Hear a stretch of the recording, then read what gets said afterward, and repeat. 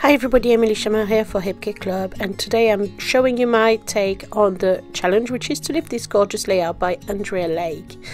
And I'm using the September kit, so I have every single add-ons of the September kit to play with. And if you subscribe to the kit, remember that you get 15% discount, so it really make it all great value for money.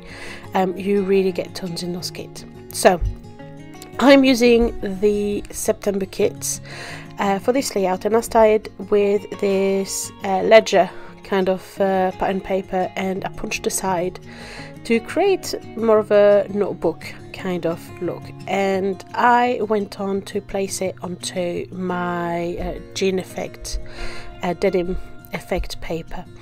And the reason why I'm not getting the denim effect is simply because I'm going to stitch on it later on, and you will see.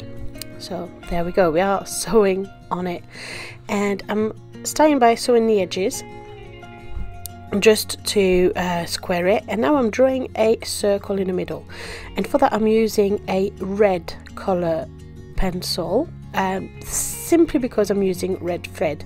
And if you use the same color pencil, and you do it lightly still, but if you use the same color pencil as your thread, it makes it invisible, and it saves you from having to erase if you had used a normal carbon pencil, and potentially damaging your thread.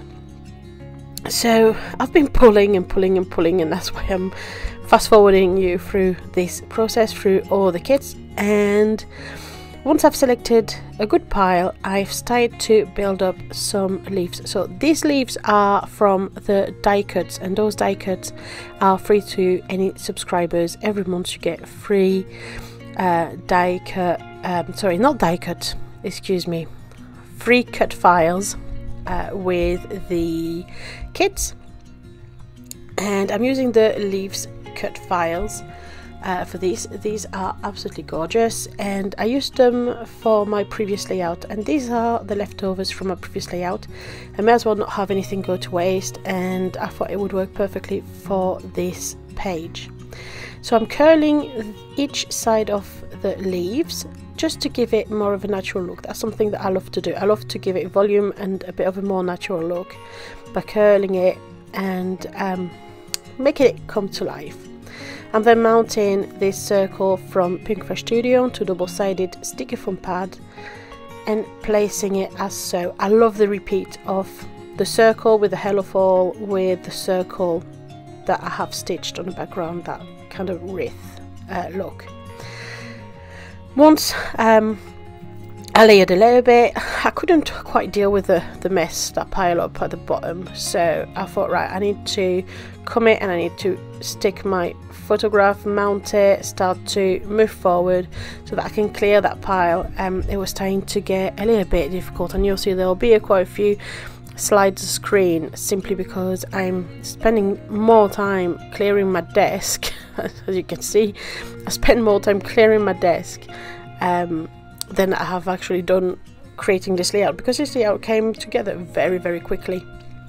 It's just a clearing the desk in between, and once I've selected what I want to use, that is taking the most time. I am adding a few florals. I've added that layer jean pocket. I love those layer details and those super creative pieces which are exclusive to the kit. It just make your layout stand out. And I'm then playing with all the different florals, all my different leaves from the cut files, and repeating that layering at the bottom just as Andrea had on her layout. And what I wanted to really lift off her layout were the circle, that wreath, but I also wanted to lift that opposition of the top and top left, bottom right, because it's something that I really love. I also wanted to repeat what she had done. She didn't use any white cardstock on the background, and that's something I wanted to repeat, so I used the pattern ledger for that.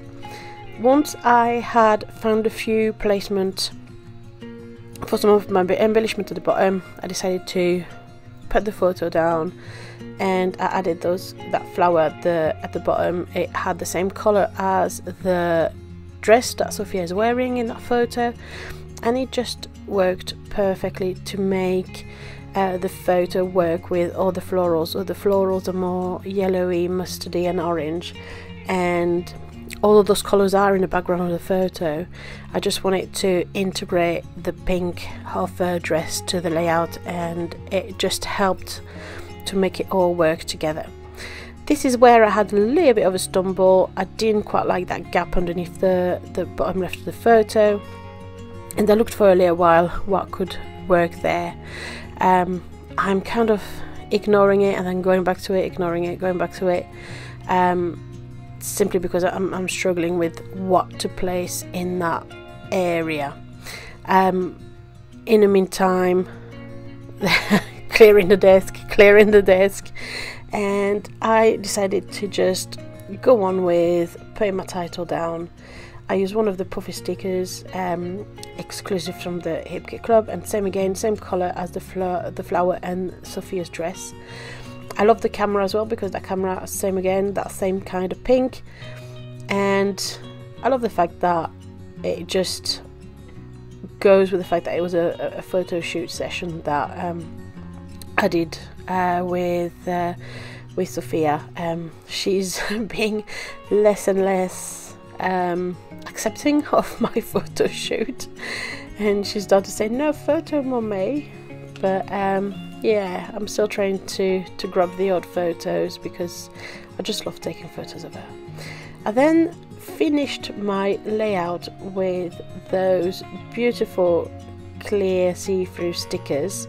It adds a little dramatic contrast, which I thought was missing because it's black, whereas all the rest of the layout is fairly light and almost whitewashed, and with those little black leaves, it just helps, and the little wooden heart just added that extra little details that really work.